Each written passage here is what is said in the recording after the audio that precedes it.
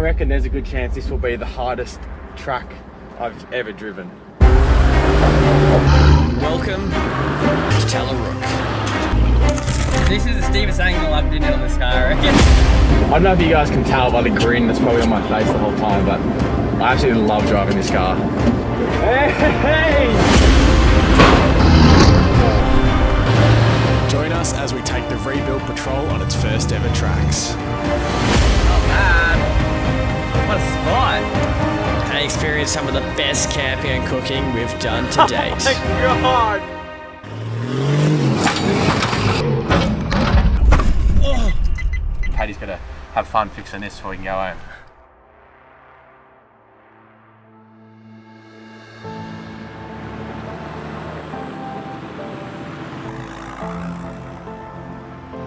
Alright, we're finally out of the shed. We've got our 4Bs, we're at Tallarook State Forest. It's Liam's first time taking the Patrol off-road, so we're super excited. It's going to be a hell of a weekend. We've got some camping to do, go do some tough tracks, and yeah, just hopefully get the Patrol sort of worked in. Yeah, I just want to see how it goes, especially compared to Patrick's 80 series. Now he's front locked, but I do have obviously bigger tyres and more tread, so I think it'll be a pretty good actually, you know, sort of battle. There's been a bit of banter of whose car's going to drive what track, so we'll go out, figure it out, and yeah, it should be a good couple of days. So let's get into it. All right, so we've just come across our first little obstacle. Now we're going to air down quickly, and obviously now I've got beadlocks, which means I can go to very low pressures. So normally when I was back on the Steelies, I'd probably going down to like maybe 20 PSI, 18 PSI. But with the beadlocks, like I'm probably going to start with like, I don't know, 12 or 14, because why not? I can. I did hear somewhere that the party starts at 8 PSI, but I don't think I'm ready to party just yet. So we'll go down to about that, and then we'll see how they go. I still don't have a tyre deflator. I use a knife and a pressure gauge. All right, so first track in the Patrol, 14 PSI in the tyres, beadlocks, suspension, see how we go.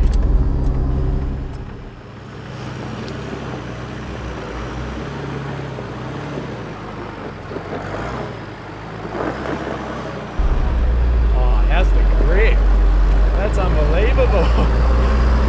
That did that easy, just gripped. That was amazing. Holy. Oh, I'm so impressed by that. Like if that was the Leafy, that would have been struggle street, I reckon. But Jesus, that just absolutely crawled up there. Literally did that like it wasn't even a thing. That's crazy. I'll be interested to see how your car goes now. Watch you make it look hard now. Let's see if I can make it look as graceful as Liam.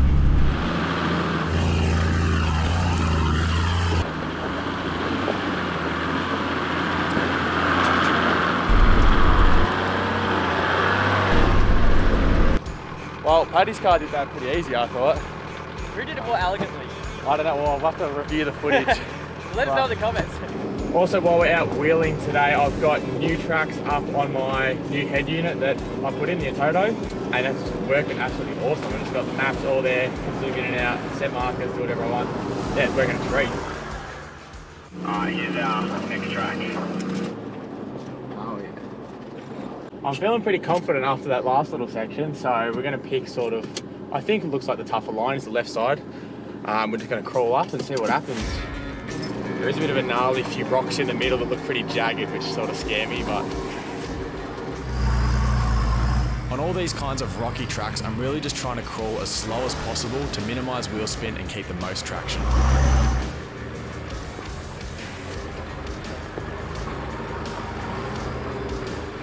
What hell?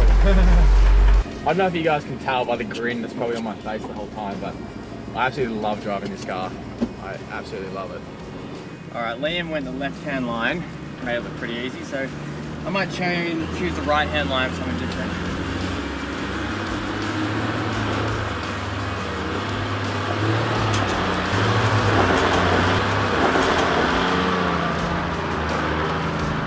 Nice and slow, plenty of grip. I'll tell you what, these tyres, they are unbelievable. It feels so good to have a good set of muddies. It just makes life so easy, and being able to drop them such low pressure. Tell you what, having the locker just gives you that much more control when you're doing these tracks. You can just crawl them and it just takes you up.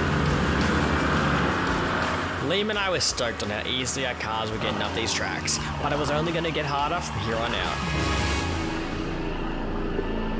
There's a tree across the track, which means you've had to go around it and like circle around and then turn back into the ruts, which is a bit hard, so we'll see how we go.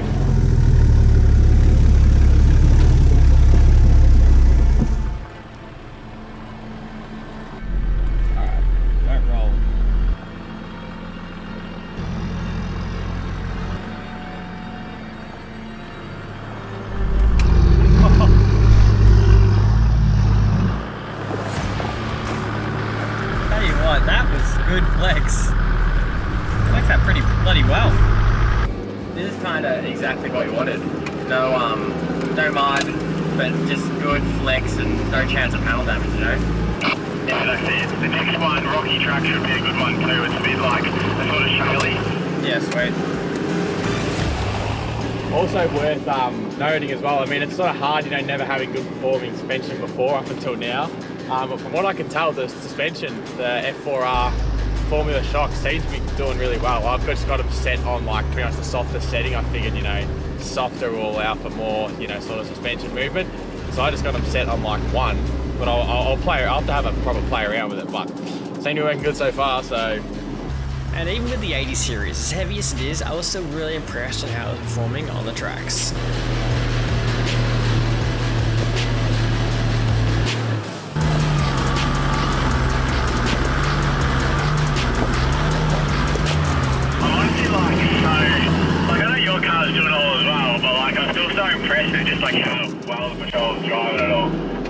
Oh, it's doing really good. Unfortunately, part of full driving is sometimes have to drive through water and mud. Even though these holes aren't big, they're still enough to get things dirty. Which I was going to try and refrain from doing, but I guess the patrol's not going to be able to stay clean forever, so. It smells, it gets everywhere, mud's just not. It's all part of it though. Yeah. Come across well, we can't get around it. Alright, we're just jumping onto rocky track. See how the crawling capabilities go. Okay, this is pretty, yeah, good. Oh yeah, very loose.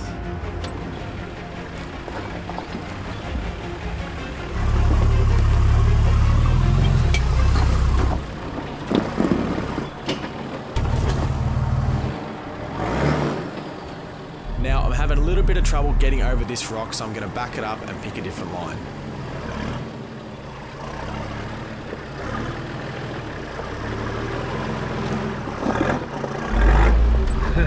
Rock crawler! This is actually very rocky, so being on the smaller tyres, it'll be interesting to see how the 80 does.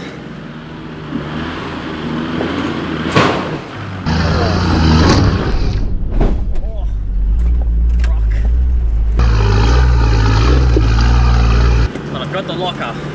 That's my secret weapon.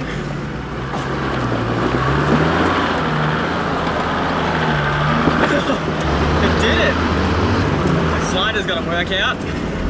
So after making it to the top of rocky track, it was time to find a spot for lunch, and what better place than the top of Mount Hickey.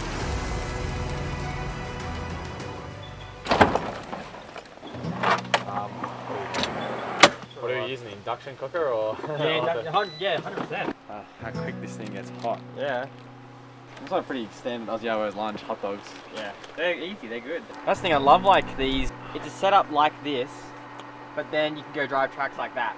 And it's like, Yeah, well, you know what I mean? Yeah, like that's why it's like the best of both worlds. Like it's hard tracks and like just being able to live out of it. But once you get your canopy on, I mean, you can fire ice, you know? So after a quick lunch at the top of Mount Hickey, we began heading back down the mountain, hoping to find a campsite for the night.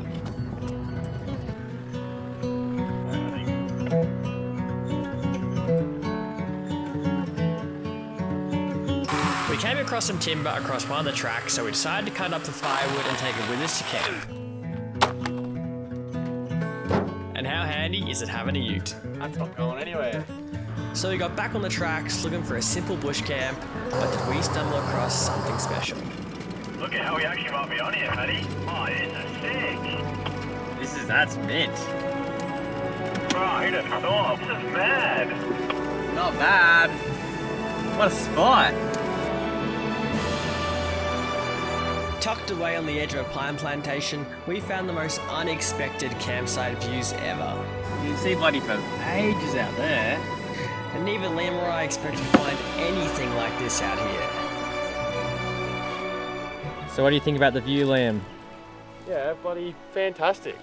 Although me and Patrick, we're sort of pretty spoiled for choice when it comes to camping sometimes, but I pretty much adopt the rule that, generally speaking, if you have freedom of choice and time, a campsite needs either a good view or like a water source, like a river or on a lake or something.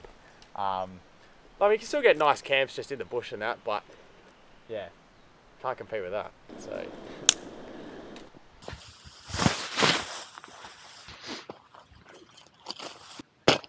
It's ruining our pristine campsite. It's making it look like shit. Yeah, exactly. Who the f brings a fucking whole Is that a ceramic plate? ceramic plate? Put it all in.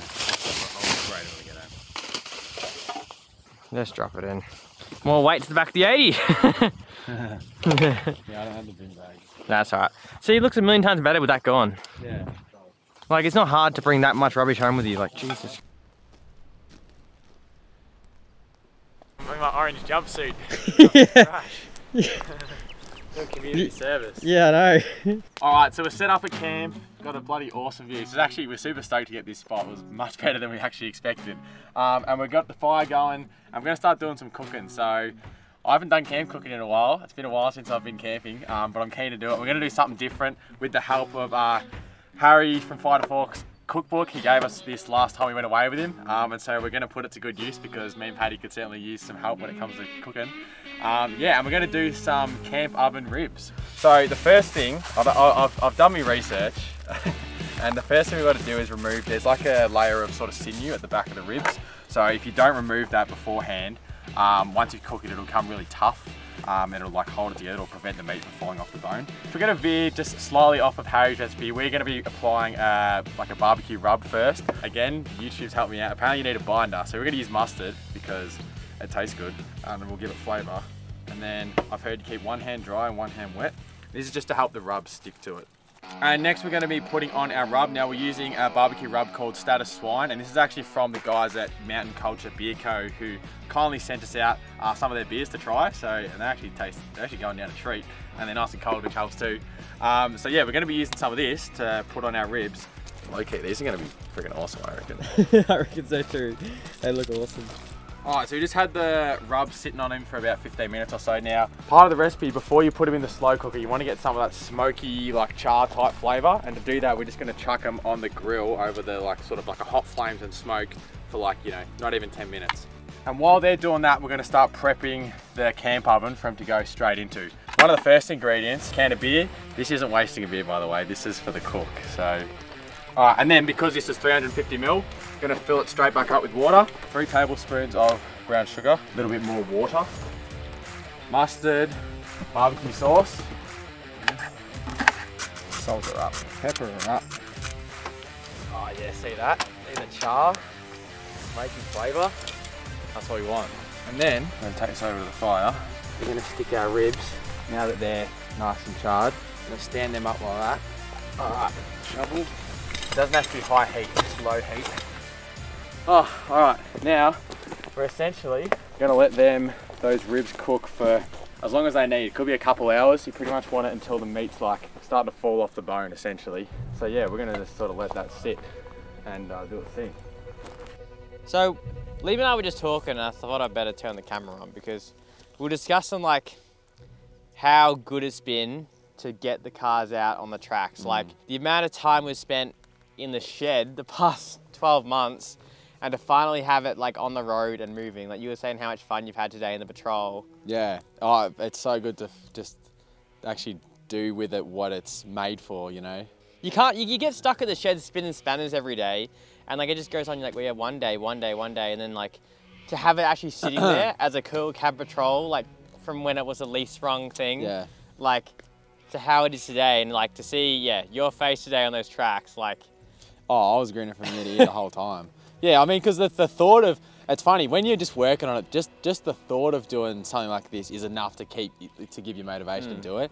But then you actually come out and do it and you're like, oh, it was so fun, yeah. It's just, yeah, I don't know. When I had the Leafy, like, I wouldn't have, like, having a car like that was just like a pipe dream. Like, you're always looking at other people's cars, oh, that'd be sick to have a car, but it's like, now I own that car. Yeah. And I can drive it, so, no, it's sick. As the sun went down over our awesome campsite, we prepped the last few bits for dinner, ready for an awesome feed. Yeah, see how they're falling off the bone? Yep.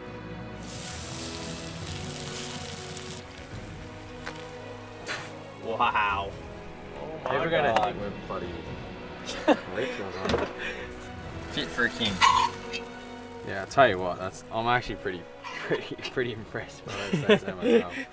If I got handed that at a pub, I'd be very impressed. Yeah, exactly right. That's the test. This is actually incredible.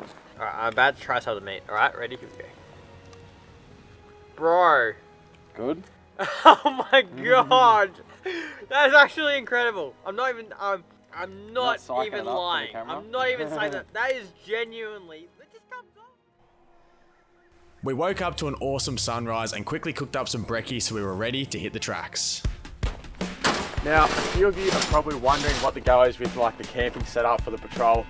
Obviously at the moment, just the good old swag on the back and Pelican box, which is pretty easy. But obviously the canopy will be coming. It is something I want to do. I just was actually keen to sort of just take it out camping and full drive and just bare bones, just in its factory form. Sometimes that sort of camping is what I really enjoy as well, just basic, you know, especially when Paddy can carry all the frozen stuff, which is handy. But canopy will be coming, so much stuff to do for that.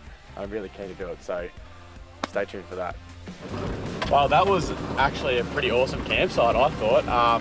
What do you reckon, Paddy? Yeah, for State Forest, I mean, that's probably one of the best views I've seen in a State Forest. Very, very good spot. Yeah, and we actually had prime conditions as well. Like, there was hardly any wind, no rain, so it was absolutely perfect. Yeah, it was bloody awesome. But I guess now we're back on the tracks because we're heading to tackle one of those 4B tracks we saw yesterday, but we weren't really brave enough to do it then, but we're going to give it a crack today and see how we go.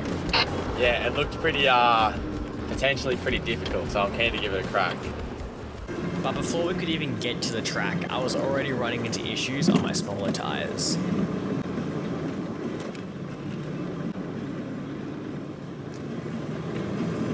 I'm stuck. We were just doing the entrance track, and we've got this sort of like rutted out section, and Paddy's like diffed out, like a beach turtle. Pretty much. Yeah, so we just got to run the winch out quickly and get him through, and it'll be right. The 80 was unstuck and I was loving just how well my low air pressures was letting my tyres stick to the track. But the challenge ahead would be the true test of the patrol's capability. Alright, so we made it to the track. This is flat rock track. So we're just sort of at the base of like the hard section, I guess you could call it.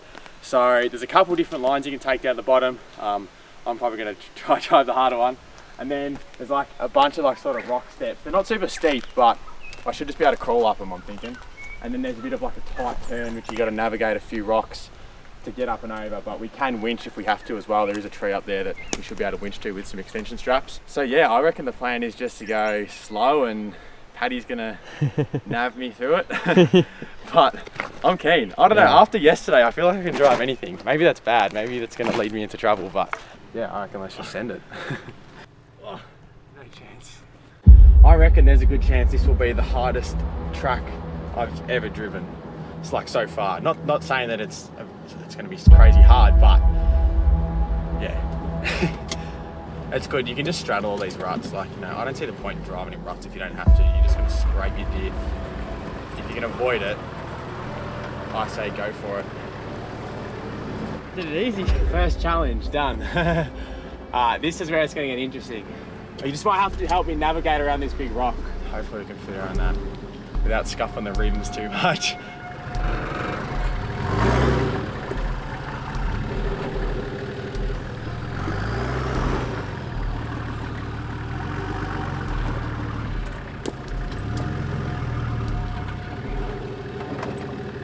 Need a pry bar and like pry it.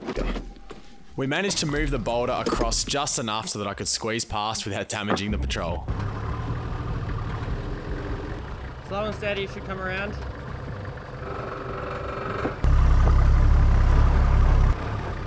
Yeah, you're through. It's perfect.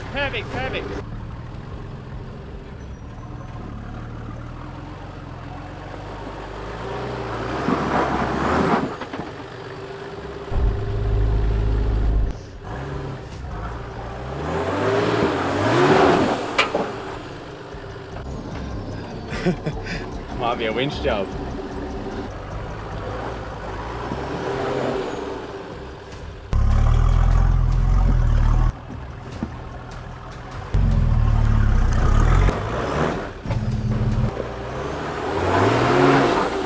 Yeah, so your front right's just doing nothing.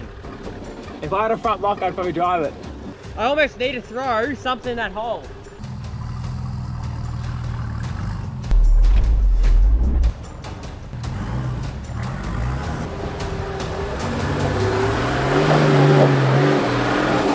Oh yeah! Hey! Nice! Got it! That was sick! Oh, the first bit of use on the patrol. Oh, hell yeah! that was mint. Maybe that rock did help. Wow, that was sick. That was absolutely awesome. So, what I've been doing as well is I use my hand throttle just to set the revs higher. So it means that when I take off, I'm less likely to stall it. There's a couple of little tiny little rock steps here, should be no dramas. Get up them.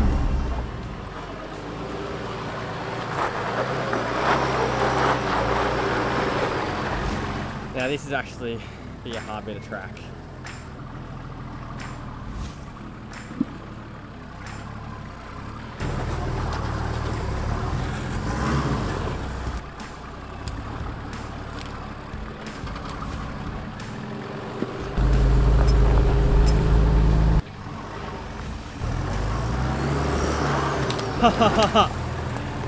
Too easy, mate. This thing's that was too easy. That's crazy. Like, there would have been no way in hell I would have thought of doing that in the least front patrol, but this thing, unlocked, just goes to show, like patrols in stock form, put a set of good set of tyres on them, 35s helps, just unstoppable. Oh, that is so good. Oh well, you definitely got some, I've set the bar. Yeah, you definitely have. Alright. This is definitely going to be the most technical bit of wheeling I've ever done. Let's see if we can do it. But as I took off, I noticed a hissing sound from my front right tyre. I think I might have someone. So yeah, as we saw there, I got dirt and mud in the bead. That's why Liam has bead locks, for that very reason. Well, hopefully my front right deflating tyre will give me the grip I need to get up this bit. We're getting to the pointy end, but I'm just like very conscious of panel damage. I don't want to do panel damage, so I'll just take it very gentle. How you feel? Yeah, alright, I just take it gentle and yeah, I'll crawl first, see what happens.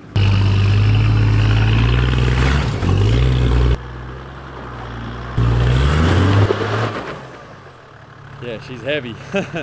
It'll definitely need a bit of a pop-up. This is the steepest angle I've been in on this car, I reckon. I think I'm being held back by something. Oh yeah, your rear bar's in the dirt. So I might have to winch. I mean, you can try crawl forward a bit if you want.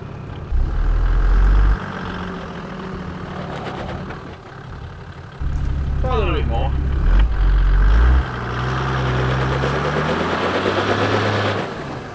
Probably not.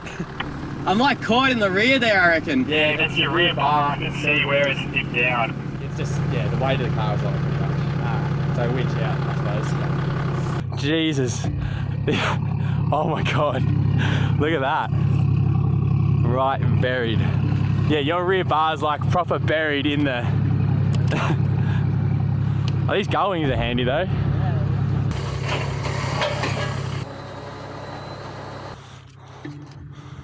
Just pull up the slack and then I'm going to jump out of the way. Right hand down the right.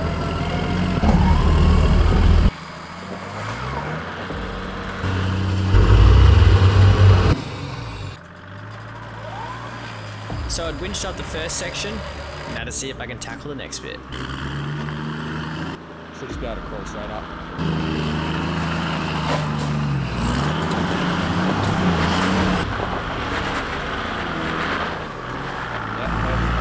Kick up forward, kick up forward. That bead's really starting to... It's alright, you still got enough pressure. It might help you through here. We'll pump up at the top. Yeah, alright, straight at that. Now, straighten up your wheels a bit. Yep. Alright, go straight, yep. A little bit of left. Keep going. Yep, that's good. A little bit right, a little bit right. Yep, good. Alright, now, this is where you're going to have to like crawl over the rocks.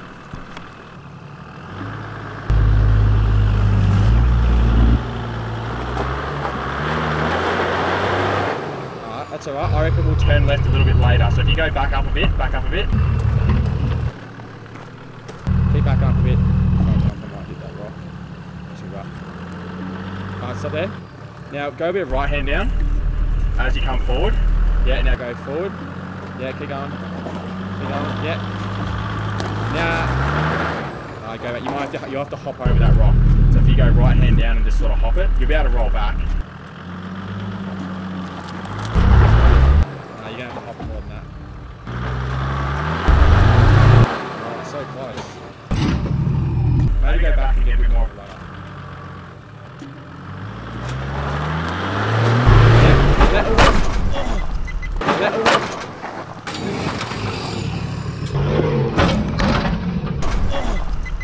That's alright. It's alright, you bull buster straight, you're alright. Alright, now, if you go back slowly, yeah, alright, now, keep going back, keep going back. Now turn hard left into it. See if you can drive that around. Yeah, push full bar. Oh, you're right, you're right.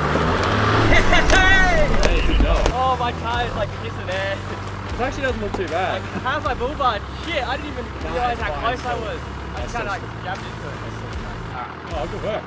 You did it! Yeah. It drove that a little bit. That was... The front lockers helped like... That So we both made it through flat rock track unscathed, but I did have that rapidly deflating front right tyre. Alright, so you just got through that. As you'll see here, Patrick has suffered a flat tyre. Pretty much what's happened is dirt. Obviously one of the tracks where he was riding the wall or something like that, dirt has got shoved between the rim and the bead of the tyre, and it's caused a leak as he was going along. And that is literally like the exact reason, like textbook, as to why I got bead locks. Not necessarily because I wanted to be able to go crazy low pressures, even though that's obviously a bonus, but because I was sick of getting stuff wedged between the rim and the bead, and then it causes you to get a flat, and you've got to deflate the tyre and like strip it off the bead so you can dig out the dirt. It's a pain. So with bead locks, not an issue anymore. So Paddy's got to have fun fixing this before we can go home. So here's how to quickly clean out the bead on your deflating tyre in the bush. First, work out where on the bead it's actually leaking. That's coming out. Oh yeah, you can see it. Then remove the core from the tyre, cut off a bit of wood to use as a ramp, and drive the car back up it to de-seat the bead. Keep going. All right, yeah, that's good, that's good. With the bead now visible, you should be able to easily clean the dirt out of it. Then drive back off it, reinsert the core, and inflate the tyre, and with any luck, you'll have no more leaks. It lives to see another day. Alright, so we're going to wrap up our little overnight trip in Tallarook. It was actually an awesome trip. Great camping, some great four-wheel driving. Obviously, like, I couldn't be more stoked with how the patrol drove. I think it was a bit of a combination of all the different mods that we put on it, but yeah, it really surprised me and made me super confident now, which is awesome. And I suppose... yeah, no, the A did it pretty well considering. Like, yeah, it kept up. You had to winch one section, which, for how heavy it is in 30 degrees. Yeah, it's set up for touring, not as much as hard stuff, but yeah, super fun. So if you guys enjoyed the trip, give it a like, get subscribed because we've got a heap more of this style of videos coming. So we'll see you next time in next Aussie Arvo video. Cheers, guys.